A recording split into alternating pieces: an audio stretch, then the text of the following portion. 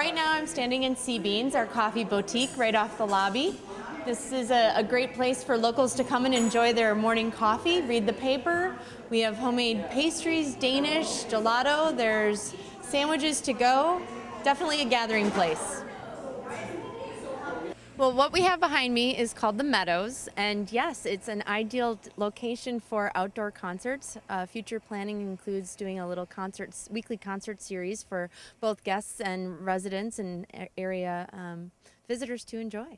So people can come here, will they picnic and whatnot? Are you envisioning that? That's exactly what we're envisioning, where you picnic. We have a little outdoor bar set up, and there's a weekly, whether it's jazz or a local musician performing.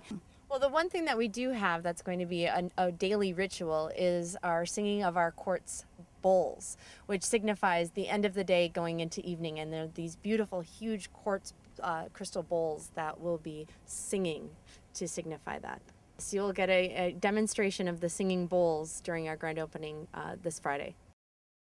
Right now, Wendy and I were standing in one of the 3 Shearwater suites, 1,800 square feet. This is amazing. This isn't even the presidential suite, I think, is what, 2,200 square feet? Yes, and our presidential suite, Vanderlip, is right upstairs, and that is 2,200 square feet. Of course, our viewers will see that on opening day on the 12th. We're going to go up into that suite.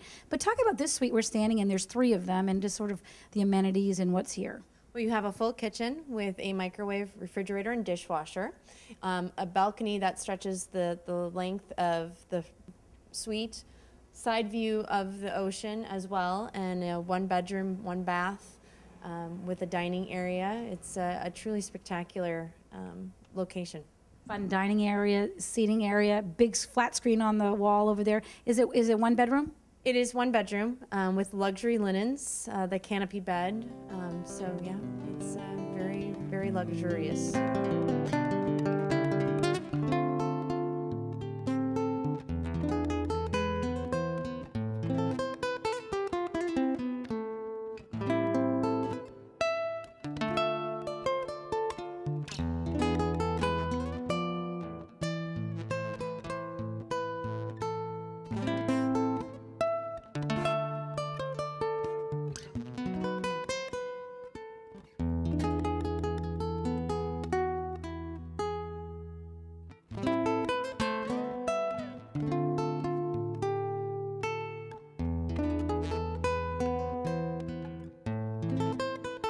Definitely stop here when I saw this chocolate sauce being whipped up. I'm with a pastry chef named Perry, and he's going to share with us what's happening here today.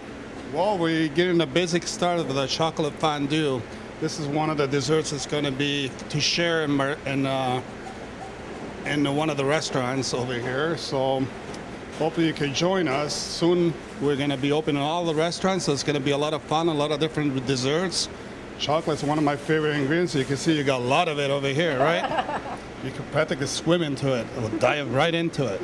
I think you're the sweetest guy here. But as pastry chef, what are some of the challenges and excitement for you to be part of the Terranea team?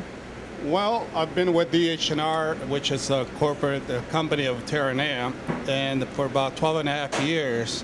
And to open up this magnitude of a resort, it's going to be quite a challenge, you know, to get to know all the different properties and get to feel the area, find out what the best products in the local area's market are, and then utilize those ingredients and make it happen. You know, put it all together into wonderful desserts. I'm looking across from this way, and I see some what looks like about 50 pounds of butter over there. It doesn't get any better than that.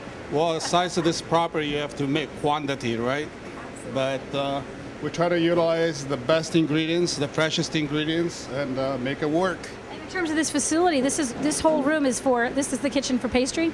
This is the pastry shop. The kitchen pastry shop supplies pretty much all the outlets in the place, all the restaurants, the room service, you name it. We make it happen right here, fresh. What's your favorite dessert? My favorite desserts is a caramel cheesecake creme brulee and a chocolate decadent torte. So one or the other, it goes. You can't go wrong. You know, either chocolate or you go the other way around. Caramel cheesecake, it's a bachi cookie crust with a caramel cheesecake layer with the custard of the vanilla, then bruleed over the top, served with fresh berries. Perfect. I haven't had lunch. We're just going to go right to dessert. How about that? Perfetto in italiano. Sì. Buonissimo. Buonissimo. Ciao. Ciao. All right, Todd and I are walking along this amazing trail along the ocean. And of course, as you come along, then you see it all here happening behind us. Talk about what we're looking at. We can see the restaurant, the spa, and all of that. Well, behind us, you'll see some really great venues we have here on site. Nelson's Bar, named after the character from Sea Hunt, Mike Nelson, portrayed by Lloyd Bridges. Adjacent to that is the spa and fitness area. The small building, the single-story building you see there is the fitness building, with the spa building behind that. Junior Olympic pool. It's the filling between the two buildings. Phenomenal place, perched right on the edge of the cliffs. Unparalleled any other resort that you'll find definitely within Southern California. Just the way the landscape has come together here, are you really pleased, and has it exceeded your expectations? Yeah, I think it has. In a lot of ways, it's exceeded my expectations. One of the challenges we had was trying to have the native plant material mesh with the more ornamental plant material around the hotel, and I think that kind of rough and refined tension that's been created is actually been a real victory for us, and it really tells a great story about, almost metaphorically, about the peninsula. All right, Wendy and I have just stopped off at Nelson's Restaurant, Oceanside. This is unbelievable, and you've already said this will be your favorite place to come to. How come? Just the atmosphere, very casual. The menu will include regional favorites. They've got microbrewed beer on tap, the fire pits. I mean, look at the view. Yeah, this is definitely going to be my favorite location. Place to hang out, a lot happening. You said it's got a really good vibe.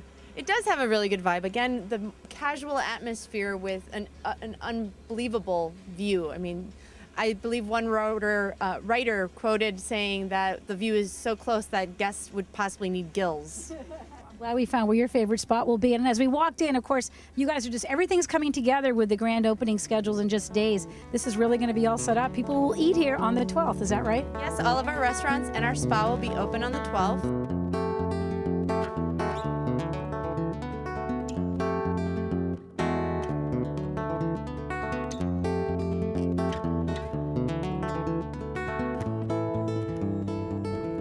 It is a frenzy time in these last few days. We're putting the finishing touches on all of our training. We have a huge staff rally on Thursday afternoon, our final day of training, where we bring everyone together, have some applause, and toast to our opening. On Friday, we'll have some special events in the morning and then open to the public at 3. And we're so excited to show off what we have here. We'll be doing public tours at 3, 4, 5, and 6. We'll have some music and some light refreshments, and we're just very excited about it.